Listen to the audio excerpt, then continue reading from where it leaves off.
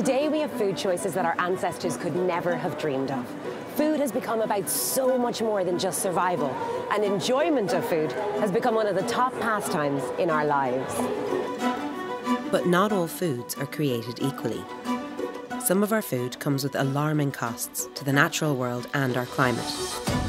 As populations grow and the Western diet takes hold around the world, the global food system has become one of the biggest environmental pressures of our time.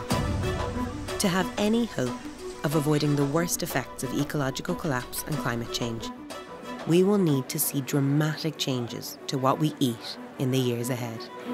But what is a climate-friendly diet? What kinds of food does it involve? And can they be produced sustainably here in Ireland?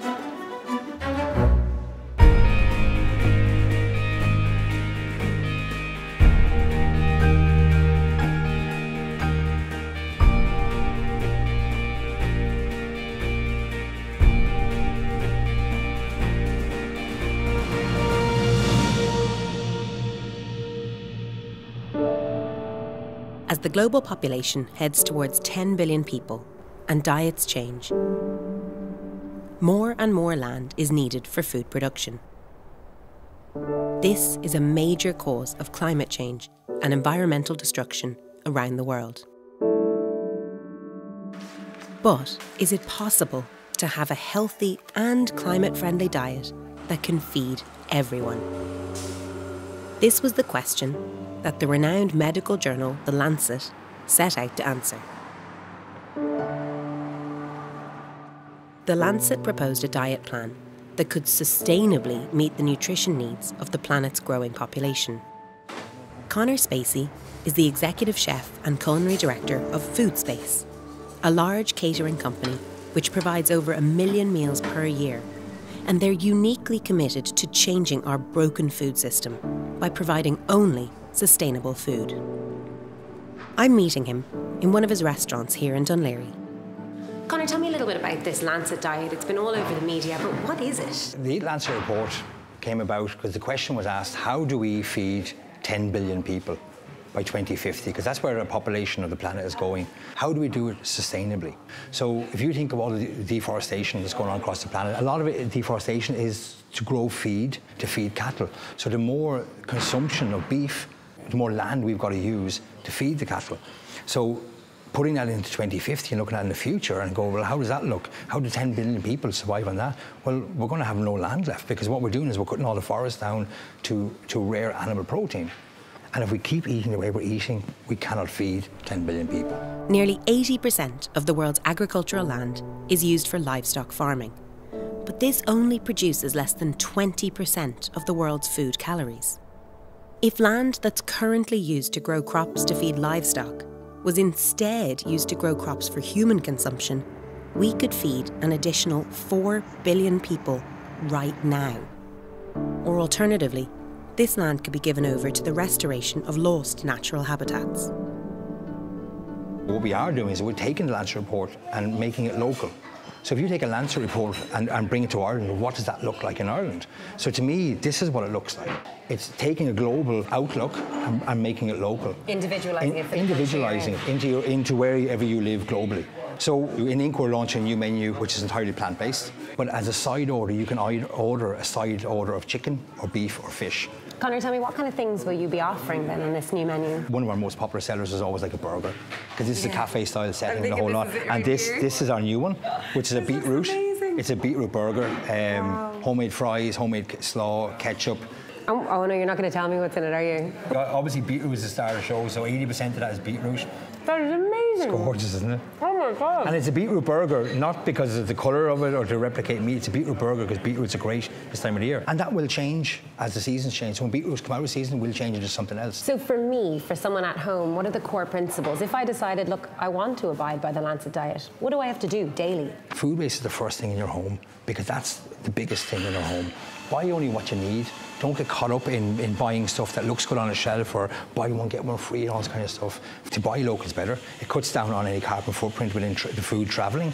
There's no air miles on it. Sustainability begins with people and the food chain begins with farmers. And you're helping the economy that you're living in. And what about for people who really love meat? Try use it less, but don't have it that every day our dinners are made around meat proteins being the star of the show and the rest are all just secondary. Kind of turn it on its head and just think differently and make the vegetables the star of the show. And if you want to have meat, have it, but cut down on it. So I suppose, Conor, some of the really basic things then I can do is I can buy Irish, I can buy what's in season and local, and I really could try and reduce my meat intake. And that's not that difficult. We all know this needs to be done, so let's just do it. Conor has shown me that to try and reduce the dramatic impact that food production is having on our climate, we need to reduce our meat intake, stop food waste, and eat more locally grown, in-season plants. But when Irish diets are so focused on meat, how hard will it be to access convenient plant-based meals? There are already small seeds of a movement towards plant-based foods in Western countries, with more and more people going vegetarian or even vegan. To cater for a new demand for convenient, plant-based meat alternatives, meat replacement startups are cropping up everywhere. There are now burgers made entirely of plants, designed to look, taste, and even bleed like real meat. Critically, some of these burgers produce 90% less greenhouse gases and use 90% less land than traditional beef burgers. Plant-based alternatives to meat may have the potential to become big business and eventually challenge even the livestock industry. One of the success stories of this new movement towards plant-based foods is Irish startup Strong Roots. They're now all over the supermarket shelves in Ireland, Europe, and even in the US. So I'm going to go meet the founder to find out the business potential of this new market.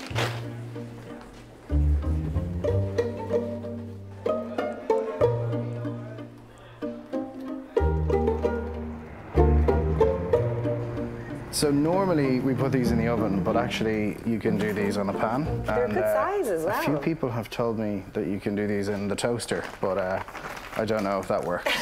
Okay. How's the business actually doing though, Sam? Really well. We've just launched in the US.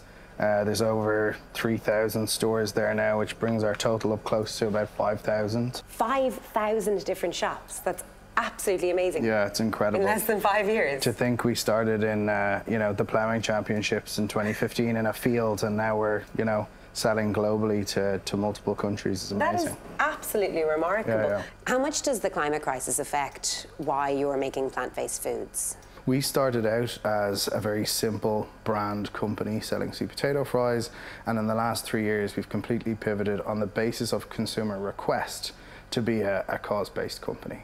Sam, what makes this burger here more sustainable than a beef burger that I could buy in the shops? Let me show you. Okay. I've done some Here's some cauliflower hash browns and some pea and wakame burgers, and also some spinach bites, which are looking a little bit overdone, but they still taste great. So we've got a few of each of these to try. Basically, the production of vegetables. It uses a lot less water, a lot less energy, and a lot less land to be produced. So it doesn't get more sustainable than this. We have a planet that it's heating up and hasn't been slowing down, and reducing meat consumption and increasing vegetable consumption is one of the ways that we can counteract that. So Sam, what are all of the products here then? So in your hand, you've got one of our cauliflower hash browns. This is mostly cauliflower, yeah, is it? this is started earlier this year at a very small distribution, and now it's probably our second or third biggest product. It's really, really good. These are pieces of our pea and wakame seaweed burger. First burger on the market with some aquaculture in it. With these, you can see, those black specks are the pieces of seaweed in the crumb. You can see the green peas and the potato in the middle. It's all open, honest, real food. You're dead right. It looks like food. Yep. It actually, there's a pea.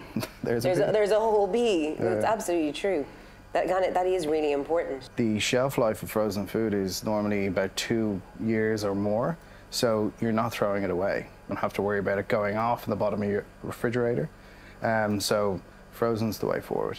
Carbon miles are obviously an issue. I would absolutely love to see that the food we ate in Ireland was produced in Ireland. Could you produce all of this from Irish-based products? We could grow all of the ingredients, bar one or two. Our original goal and our future vision is to produce things at home for export. The problem is that, you know, we don't grow them at the scale that we need them for the moment. But you'd like them to be sourced here if they could? Absolutely, all day. It was the original vision of the business. We had to go abroad because we couldn't find an option here. Changing diets and environmentally conscious consumers are driving the increasing demand for plant-based foods. But is Ireland ready to take advantage of these new opportunities?